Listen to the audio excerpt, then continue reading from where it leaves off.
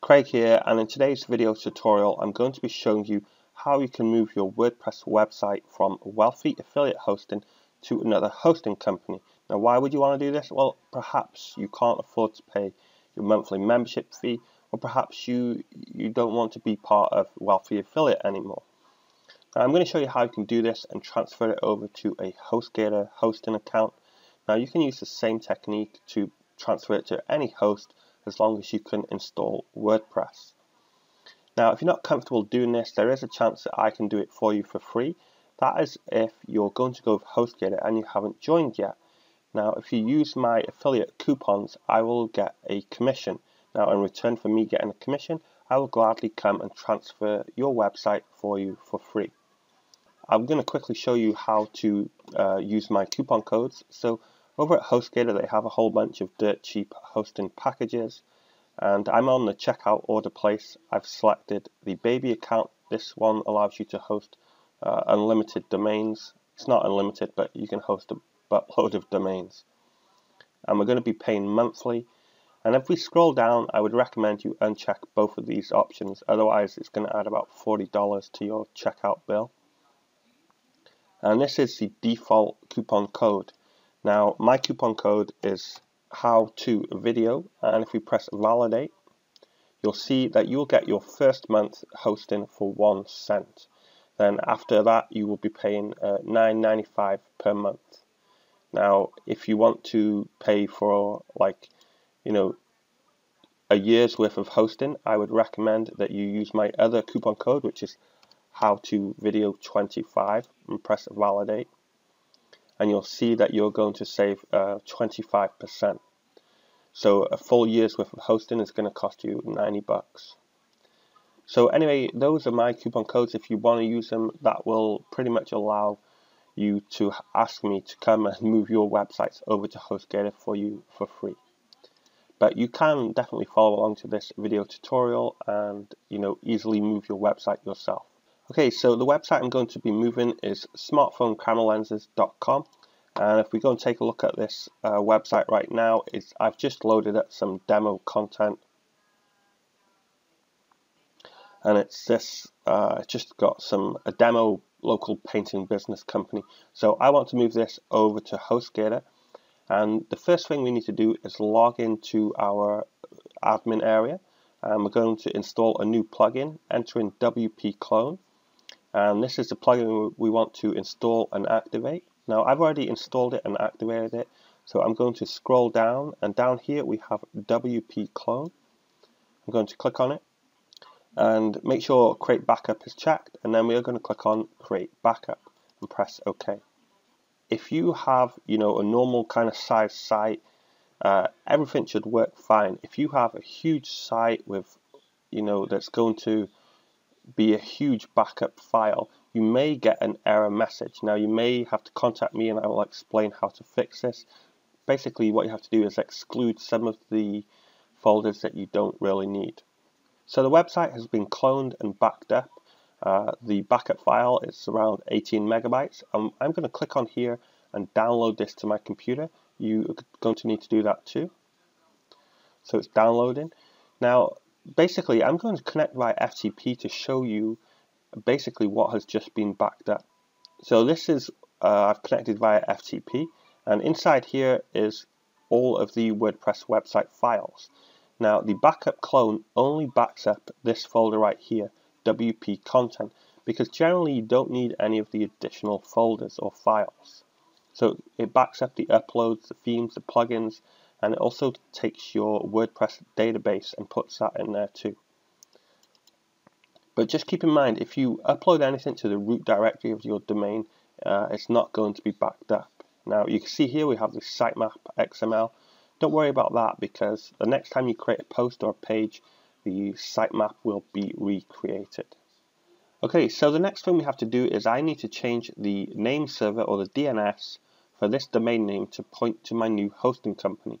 So this domain is registered with GoDaddy, so I've logged in, and I'm going to scroll down to name servers and click on manage. Now, if you've just signed up for Hostgator or your hosting company, they should have emailed you the name server details, or if you're inside of your cPanel, generally on a shared hosting company, they will list these details on the side of your cPanel. So I'm going to enter in mine here. Mine are a little custom because I'm going to be adding this to my VPS hosting. So make sure you don't have any typos and press OK. Now, as you should be aware, it can take several hours for the name server to change. So I'm going to press save, and that's all finished. Now, a website that I like to use to check, if the name server has changed or not is what'smydns.net. So I've entered in my domain name, and here we have a drop-down menu. Now change this to NS, and it will show you the name server. So I've only seconds ago changed it, so it should still be pointing to Wealthy Affiliate. So there. Now you can see the way this works. It will show you, different places across the globe if the DNS has changed there or not, because it doesn't instantly change everywhere at the same time. So the next step is we need to log into the control panel of our hosting and add the domain name to our account. Now this is one of the cPanels for my VPS hosting, so I'm going to scroll down, and you may find these icons in different locations. I'm going to click on add on domain, and I'm going to paste in the domain name. Make sure you don't have any of that HTTP, etc. We'll click down here, and we're going to click on add domain, and this is telling me that the domain has been added successfully. So we're going to click back here to go to the home page of the control panel. Let's go and just take a quick peek at this. We'll hit search again. It's not changed anywhere, but it has only been a minute or so. I should point out that, like, if you're with Bluehost or something, you're not going to be able to add the domain to your account until the domain name server has changed. But with Hostgator, it allows you to complete this step without verifying if the domain is pointing to your hosting. So with Hostgator, we can move on to the next step, which would be to install WordPress on the domain name. So I'm going to use quick install. We're going to click on WordPress and continue, and we're going to select the domain name from the drop down menu. So I've entered in some of my details. Whatever I enter here isn't such a big deal, because when we install the backup, the original login details, etc. are going to go into effect. So I'm going to click on install now. Let's close that download.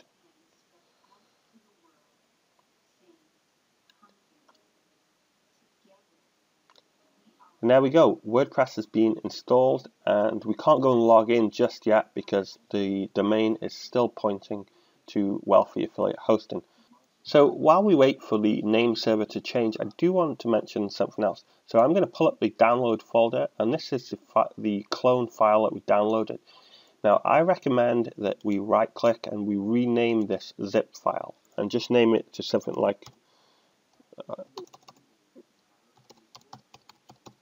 sitebackup.zip, because once the name server has changed, we will be uploading this file to our hosting, and we will have to type out the file name. So instead of having that extra long file name, it's now easy for us to type out.